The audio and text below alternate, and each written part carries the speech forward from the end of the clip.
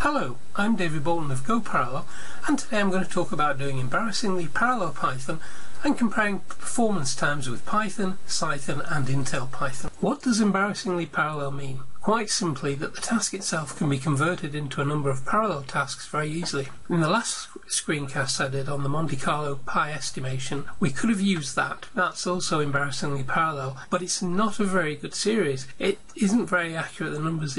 It converges way too slowly. You'd have to throw virtually billions of darts, virtual darts, to get the value. So instead we're going to use the Nilly-Cantha series. That's also used to compute pi, but it does it completely differently, and it's pretty fast at converging. And the way it does it is it sums up terms in a series. If you look on the Wikipedia here, you start off with 3 and then you divide 4 by 2 by 3 by 4, that's one term. You then subtract the next term, which is 4 by 4 by 5 by 6, and the next term you add is 4 divided by 6 times 7 times 8 minus 4 over 8 times 9 times 10, and you carry on with this for a long time, as long as you want, and the more you go on, the more accurate and the number of digits of pi you get. Here's a very short Python program that uses decimals to calculate the precision for working out pi. Basically, each term that I was talking about is defined inside this loop here, and the variable s for sign just alternates between 1 and -1, and this uses range to start with 2 and then goes up to n times 2, where n's a number of terms, in this case 500,000, and it goes up in 2s, and that's really all there is to it to calculate it. Very, very simple. We'll see shortly that this bit inside the for loop can be done as parallel, and you can run a lot of these in parallel, hence the embarrassingly parallel. We'll look at running this in a second. I'm running Ubuntu 14.04 LTS, and I have Intel Python installed here. If we look at Python 3 minus v, you can see it's Python 3.5.1, and which Python 3 shows it as being Intel Python. Now if I run the program, this is the calc pi.py, under Python, and we'll time that, and put it this way, you've almost got time to go for a cup of coffee. It takes about 30 seconds. Yeah, I bet you didn't spot that I paused the video recording then. As you can see, in that case it took 32 seconds. And let's run this with Python 3.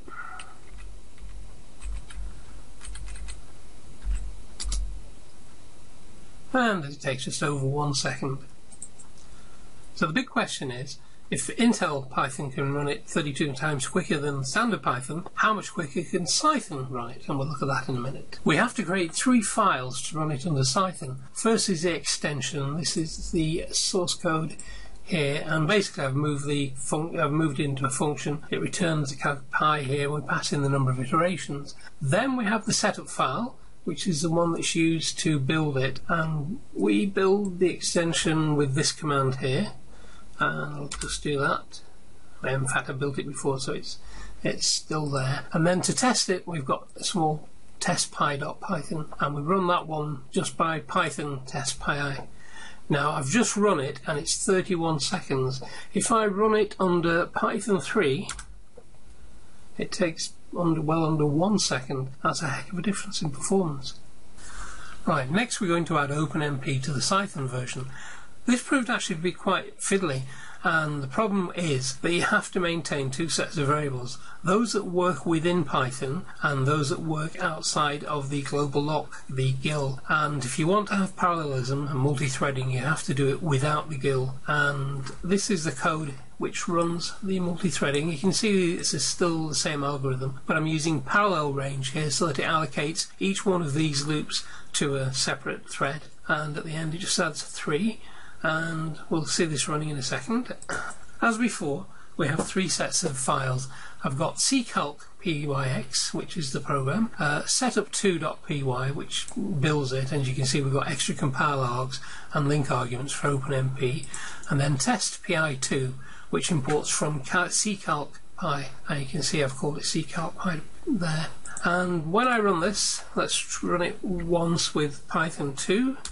It does it in, actually that's quite a long one, typically around 0.015, and the Python 3 one is typically around 0.41 seconds. Let's try it again. What you find is on repeated runs it sometimes is a little bit quicker. There's quite a bit of variation, so it's worth running this a lot. Now, astonishingly, if you think that the original program running under Python took 30 seconds to run, and this one took around 0.01415, that's approximately 2,000 times faster, which is pretty impressive. Even the Intel one is still several hundred times faster because the Intel original one only took a second. But overall, you can see you get a substantial improvement by using Cython and OpenMP. Thank you for watching. I'm David Bolton of Go Parallel.